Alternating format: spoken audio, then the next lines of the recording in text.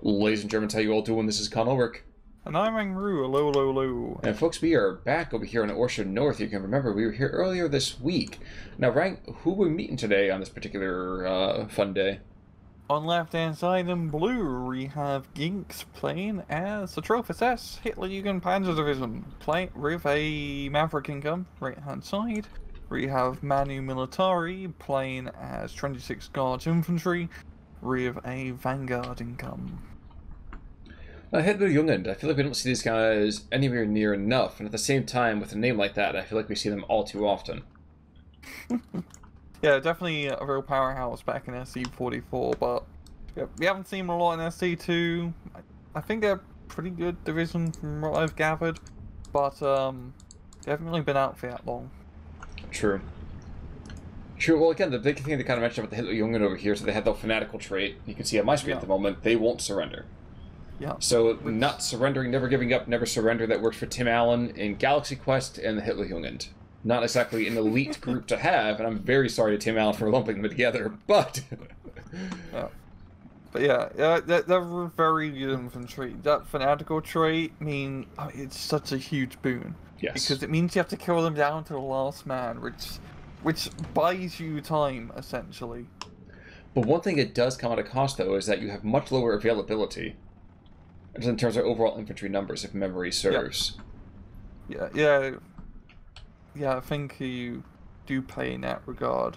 But at the same time, you're a Panzer division. And you're not 5th SS Panzer, which has boatloads of infantry troops, where there might as well be an infantry division. No, these guys are quite good. Mm-hmm. Now we are seeing Manu Militari over here with a couple of Obusier 76-2s on this kind of hillside. One thing I'm not really sure about, though, is why his Su-85 is maybe just a teeny bit further to the front. Yeah, I think he's keeping it in a reserve position for now, but now would be a good time to move it into a forward position to try and blow up that Panther tank. Because that Panther is a pain. Well, it's a main axis kind of vehicle. I mean, if you take that out, you definitely slow down a huge chunk, and maybe that's why this KV-85 is coming in. Maybe not. Yeah. Shermoviki reinforcements to the north, and Otomachiki has guard. With 3 squads of peak runs, kind of maybe slightly aggressing onto those guard DPs. Definitely some necessary assistance. Mm-hmm. Ginks bringing in some more infantry to try to take that northern town. And it's very close to taking that northern town, and he kind of needs to, because this is a 16-8 at the moment.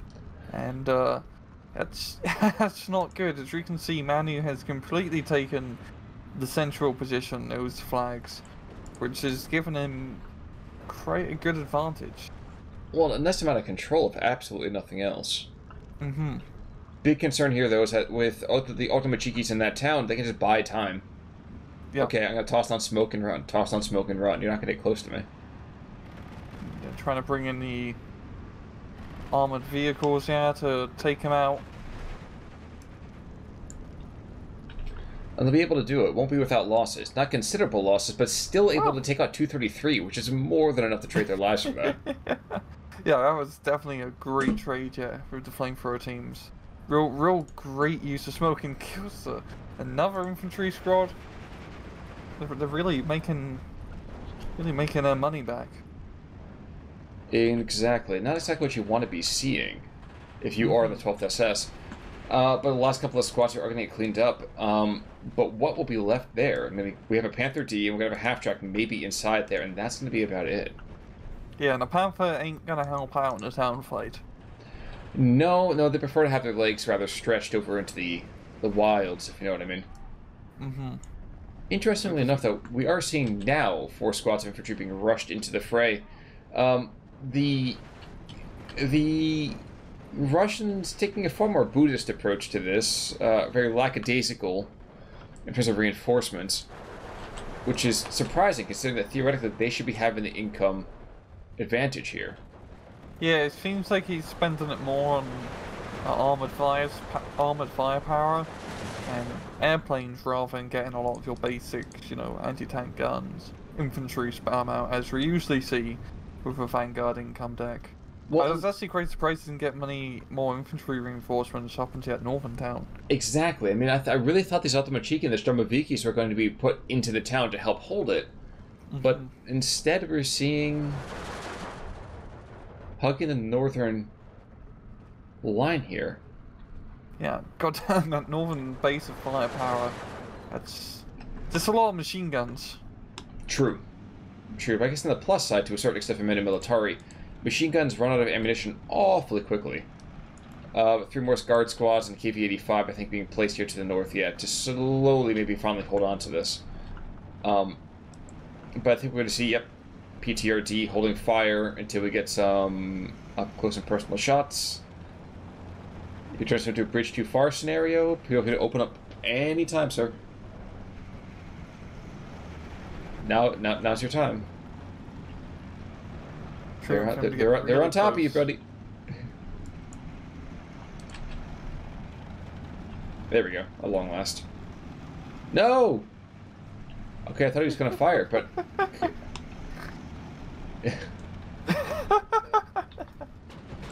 I do like how he's got the CQC squad hugging the far northern side here, trying to sneak around behind enemy lines, but he really does need some frontline troops to try and stop his immediate push.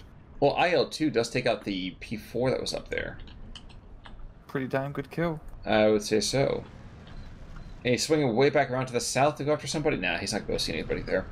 The next great fight will be this chunked out bit that we have the Pioneers moving on in. Question is, okay, I would really like to see him redeploy his guards by truck into that gap. He's got to know he's not going to be holding the line like that too easily. There's some interesting decisions happening here. Worth repeating also, by the way, that the Hitlerjugend and the Pioneers don't have any committed AT, which is a big deficiency of the deck overall. Focke-Wulf comes in, gets a sight or rear shot on the KV-85 for the rockets, but not enough to get a kill. Those rockets really more for anti-infantry purposes, because they do have that napalm effect after they are dropped. We've done a couple of mortars, and now we actually have an IG-18 or two starting to pound the southern approach here, but nah, you know, that's not the major reason. That's not the main event here. The main event is Josephy up here to the north, as one by one he's going to start losing his comrades, but not before he starts taking out everybody around him. Yeah. 2 half-tracks are dead. Might get the third? Nope. 1 man left alive. Does he have the anti-tank rifle? That's Colonel Pavlov. No. Yeah, he left it at his house. God damn it, Pavlov. Oh, you ring a bell, he starts salivating. ZSU actually getting brought on in. I'm surprised to see the ZSU getting called in so early, but that is such an effective anti-air platform that definitely makes sense to do it. Yeah. And by the same token, you know those machine guns that are so great against Automachikis? Good freaking luck.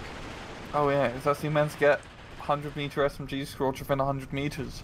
And now they're doing their bloody job. Yeah, that is absolutely ghastly. Yeah, the one thing with Panzer Grenadiers and the whole... So they're not great in CQC. Yeah, I mean, you do have the Pioneer troops for Trophy SS, and I believe Stern Pioneers as well, but not many. You know, CQC fights like this is definitely a burden for a division. Unlike with Russians, which usually get quite a decent amount of CQC squads. Indeed. Now down to the south, there's 1 squad behind it. Oh, it's a 231 back over here, just kind of chilling. Just pounding against the Guard DP squad. Looks like T-34 is going to settle the account pretty quickly. But with that, yeah, that goes the entire south. Good luck getting on there. Yeah, if Manu can get some anti-tank guns into that southern forest, he's pretty much set in securing that area. He's got the infantry, the better infantry, yeah, in terms of CQC firepower, as I mentioned before. It's going to be hard for Ginks. I mean, he's a Panzer division. His best bet is really to just try and push the center position with his heavy tanks. And he's got a couple of them on the field. Unfortunately, he doesn't seem to be too active with them. I think he's getting distracted by the north. His guard squads and T-34 and support are going to push back his hard-won gains here. Mm-hmm. Which is quite unfortunate because his attack was really well constructed, at least initially. Yeah. This is a hard map to use your Panthers and Tigers in a traditional sense, because really so much of the battle comes down to those flanks, and those flanks are really dominated by infantry span and cheap medium tank span, like T-34 76s, which 26 guards have a decent amount of those cheapest tanks. Well, right now we are going to see some P-grunts being thrown into the fray. Luckily for him, there are no anti-tank guns here just yet. Unfortunately, also for Manu, is that had he put his infantry just about another couple hundred meters west, even with the mortars firing, as this huge infantry column comes on in, they would have been able to do quite a number on it. Yeah. And right now, I don't think they'll be able to do anything to it. IL-2 up north, almost knocking out the Panzer Grenadier squad here. And yeah, Manu, he has the northern flank, and he has the southern flank, which is pretty key to running this map, and he's 16-8, he's doing pretty good. Yep, indeed he is. You know, I'm looking at this walking fire from this mortar down to the south. Rather aggressive firing plan. I don't think he's going to get even halfway through it. Mm-hmm. The IL-2 actually knocked out the Panther tank here of a strafing run. Really? I was so focused down to the south. He's going to pay for it for his temerity, I think? No. ZSU is going to kind of keep him up and running, and I wouldn't be surprised. Yep, there we go. Holy crap, yeah, that was a good investment getting that anti-aircraft gun. Well, there's two of them now as well. It's the second one being brought into the north. I'm sure it had quite a bit to do with that. Yeah, that's some pretty heavy-duty anti-air early on. And we've got another one coming in down south, so the skies are definitely going to be looking red. One part of me is I just watched this ultimate cheeky throw a couple of heat grenades and get absolutely pounded into dust. Oh yeah, yeah. That southern assault is... That's a lot of infantry. I mean, if you don't have the quality, you might as well bring in the quantity of Panzer Grenadiers to try to assault that hill. The interesting thing about it, though, is that while he being the ultimate cheeky squad, got taken out, he slid up the entire thing. T-34 is going to rotate to completely shut down the road. And other than that, he also took out a squad of those fanatical troops. So how can you hate on that? He held his ground for the motherland. True. But this might be just enough infantry to retake his southern position, and that would be a very good position for Ginks to be in, because he really needs to try and capture one of these flanks back. True, but not if he's going to get this kind of concentration of these Artemachikis and guards sitting right behind them. Yeah, and his mortar's out of ammunition. And that's the thing, yeah. Yeah. And I believe, at least we're getting a Comprati coming on in here, so I like that. Ooh, Panther takes out the T-34E. Oh, nice. But the infantry is falling like 10 pins. Once they get pinned, it doesn't matter how fanatical you are. You don't fire back. Nope.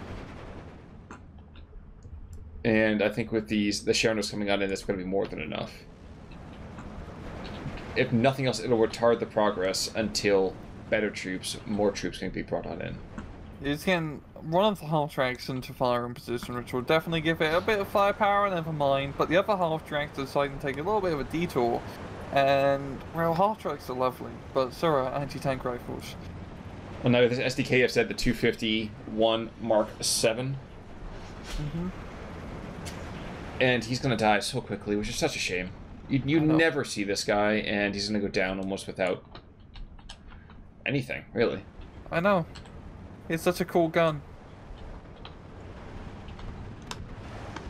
Well, here we go. IL-2 comes in. Doesn't even have to shoot. In fact, no, he's going to make a gun run on the Panther. Ooh, this is super important. Ooh. Up north we have an old friend of ours, Khan. Master Wittmann. Okay, so does he make it to Phase C? No. That's my bet right now. He's gonna die in 5 minutes. You're probably right there. IL-2 makes a run on the south on that Panther. And luckily, he does not see him. Lost line of sight, just in the nick of time, keeping that Panther alive for now. But even... I mean, Ginks have managed to get a decent initial push down south, but he still hasn't completely cleared that forest. So this time he's deciding to... I thought he was going to bypass it, but he's going to be unloading his troops and just attack moving into that town. Or farmstead, I should say. It's not really a town. IL-2 coming back in.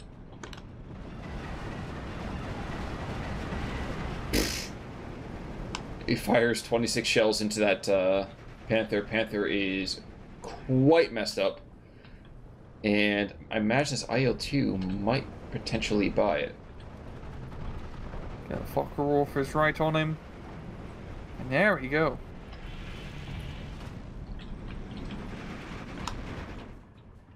We got a central push being kicked up here. With some more Panzer Grenadier play. It's actually going to be trying to take that flag where the Okomanchiki is. And this would be a really good position for Ginks. There's not really much in the center, and that could be two very easy flags that he can capture. True. It's entirely possible. I would caution to say, though, there was still a couple of KV-85s and a M42 engaged and take out the 233, so that's very quickly killed. Yeah. He's also made the mistake of moving his IG-18 and PAC-40 off the hill. Yes. I think it's probably like a click error, because this is attack moving into the farmstead. So that's not good. You kind of want to be him under the cover of forests and trees and all of that. But even then, they keep back the KV-85. Yeah, for the moment, true. For the moment. And I think you're right. We're going to see an attempted rupture in the center here. But all, Manu's got to do is hold up another 3 minutes. And I think he can do it. I really think he can do it.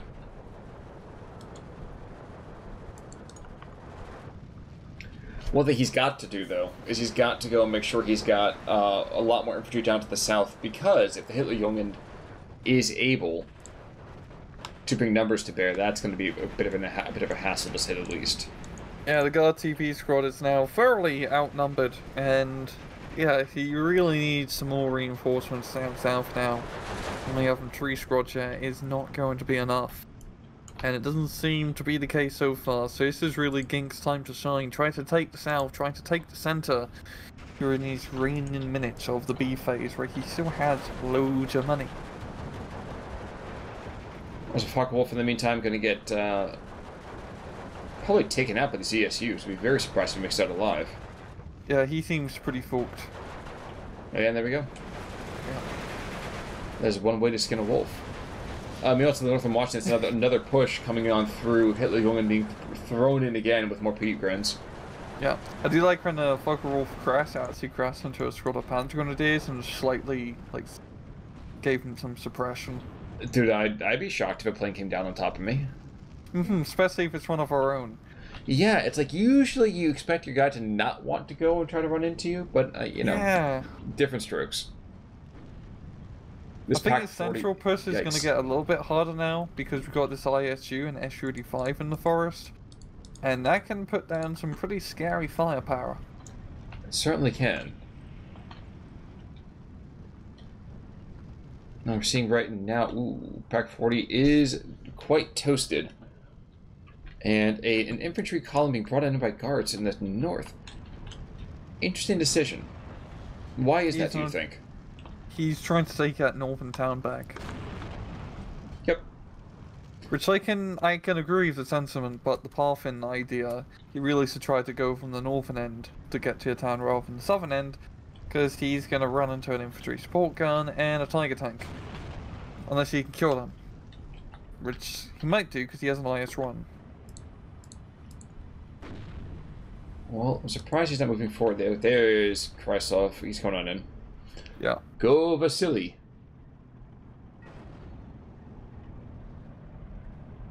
Not for nothing, I really need to do a lot more research into the particular aces that are in here other than Mr. Wittmann. Yeah, who same is here. I've no not idea dead. Who these guys are. Final seconds of Phase B before we get into Phase C, and Wittmann is surprisingly alive.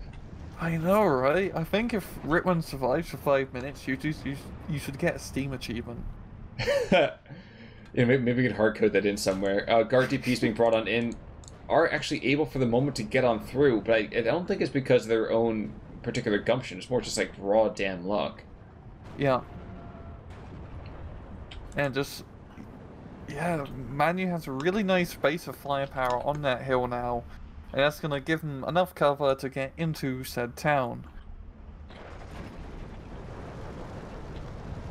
Now, the fortunate thing, though, is they're not able to actually engage that Tiger with any kind of consistency. Yes, we have a couple of shells going way down range, but then they start shifting over these SMGs. Mm-hmm. Ooh, another IL-2 goes down. Did they nerf the durability of those? No, I think it's just the Focke-Wulfs have a crap ton of guns. Because they got, the Focke-Wulfs have like, what, 4 20 mils?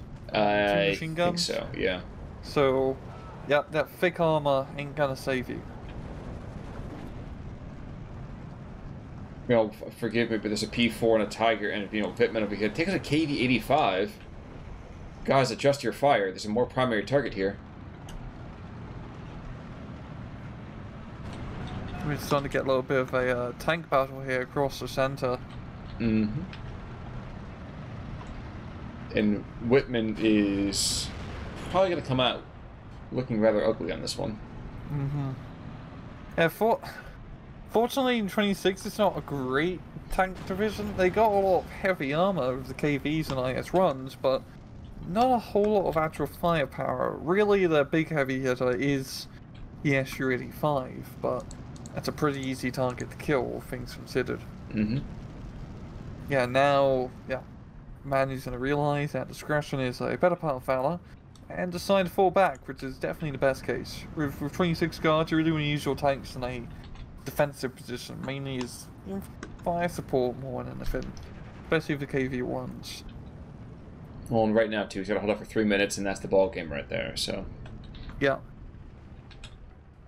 But Ginks over here... I think he can do that. Well, I was going to say, Ginks definitely has potential to come back, but the flag that he's got to take has got to be that one in the town. Yeah. I mean, he just needs one flag, and looking all over the map, the town is going to have to be it, I think, or maybe at Farmstead just south of the northern town. But he doesn't have any extra infantry, he just has lots of tanks. And tanks are cool, they're really cool, especially if you're a Panzer division. Surprise, surprise, a Panzer division will have Panzers. But nonetheless, what I'm waffling on about is that you need infantry to take the positions. Well, now we see things like this Jagd Panzer is going to be one shot, one kill. Oh, damn, that was close. Yeah. And in a straight up fight, the Jagd Panzer does have a pretty good chance to get to SU-85. Mm-hmm. Slow armor coming in real handy here, and ooh, takes him out. Yeah.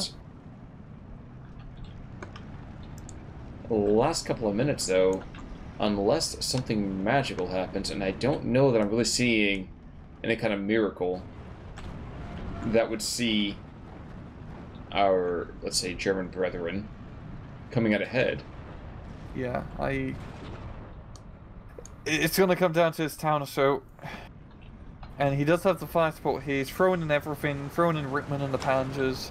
He's got the Panzer Grenadiers coming in. He needs to capture his place, and he only has a minute and 25 seconds to do so. He's going to get bogged down. There's no way in hell he takes this. Two trucks down. Oh no, unload, unload! Eject, Rookie, eject. I think you're right. I think he's going to be a little bit bogged down, yeah. And that's the unfortunate thing. Again, like you said, the armor has been so excellent over here from Ginks. Mm-hmm. But the infantry play has just been a touch underneath what it needed to be. Yeah. And as we know from pretty much all bloody SU2 1v1s, it just comes down to infantry spam, guys. Just take as many Strokies or Panzer Grenadiers or whatever you can, get in huge numbers. As many as you can. Because that's all you need. Just throw them in the front line. They're going to be your recon, they're going to be your ground takers. And yeah. And they're going to be your meat shields. There's a reason we have them. There's the reason they're called PBI. It's poor bloody infantry, not poor beautiful infantry. They're meant to get shot. So close. Yes, he taking a is. flag. But he just... I mean, the 233 in Tiger Fuhrer, I mean, they have enough firepower to kill Cherno, but Cherno's hidden. They can't do anything about it. True. True, and now we have one thing as well. We have that guard DP who can't be seen either. Mm-hmm. But well done to Manu. Had this game gone on in maybe another 5 or 10 minutes, he probably would have been pushed. But he pulled it out for right now. I felt like Ginks was starting to pull back or pull into it a bit more, and was somewhat close and actually taking some territory, but really bled too hard too early. Oh, Ayutolov over here, a couple of kills. IL2, several kills. I mean, you're not seeing, outside of that one infantry squad, anything too amazing. In fact, I think that was the hero man who took out, 3 or 4 half-tracks in the southern complex. But other than that, it was just slowing guys down. Mm-hmm. Whitman actually got 2 kills and a Cherno squad. And he survived the entire match. Yeah, exactly. I'm actually surprised to see that both hero units actually survived. I know, and the Russian one was brought out immediately at the start of the match, so good on him. Exactly. Just shocking. Really, really shocks me to know that it's possible to keep hero units alive. I know. But hey, any final thoughts for today? None this week, no. Okay, folks, in that case then, until next time, remember to always tip your waitresses. But until next week, I'm Con Ulrich. I'm Angry, take it easy.